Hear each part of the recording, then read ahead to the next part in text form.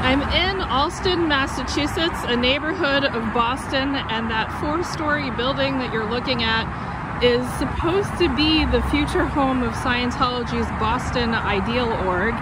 They purchased this building in 2015 for $15 million, and it appears to have been completely vacant since. There are no renovations, as far as I can tell, that are going on here.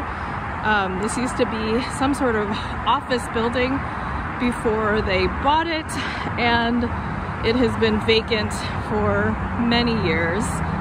As you can see, this neighborhood is a little bit abandoned. There are some old businesses here that have become covered in graffiti, which is very common in Allston. And then we also have the scenic Massachusetts Pike over here. That's I-90.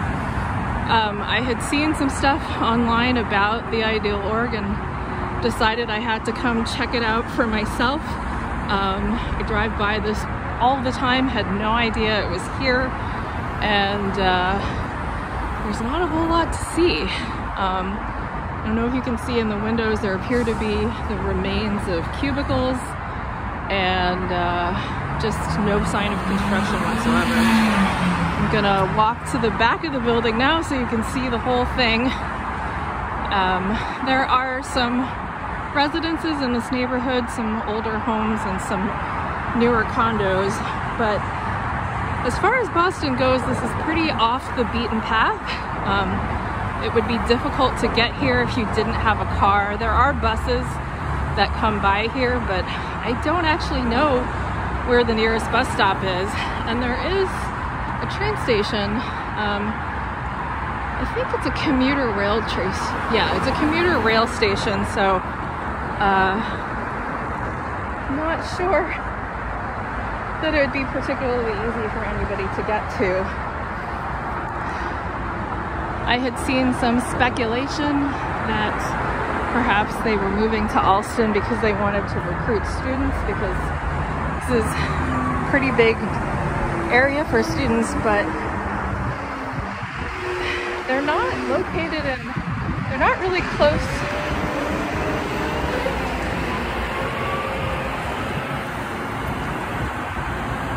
Sorry about that. They're not really close to any of the big schools. Boston University is several miles from here, but for a student going to school there who most likely would not have a car, it would be pretty difficult to get here. I mean, unless you had a bike, I guess. But there's nothing going on here. And the current temporary org is closer to Boston University and other schools.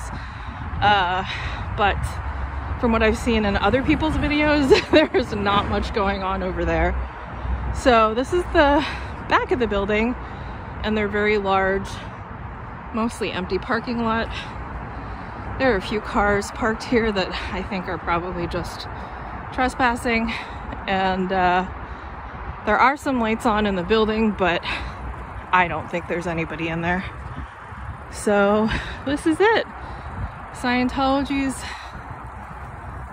Boston Ideal Org, that I'm gonna guess is probably never gonna get built, just like their previous building that they held on to for many years and then sold because they had to pay back the international org for how much they spent on this building.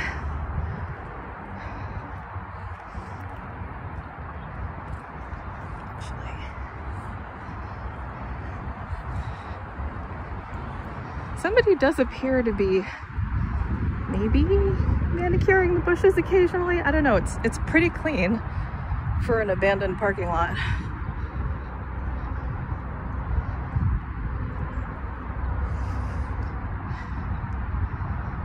But I don't see how they could possibly fill this org, even if they did go ahead and renovate it. The other videos had mentioned that there were very few people going into the temporary org, and it is in a space that is significantly smaller than this building.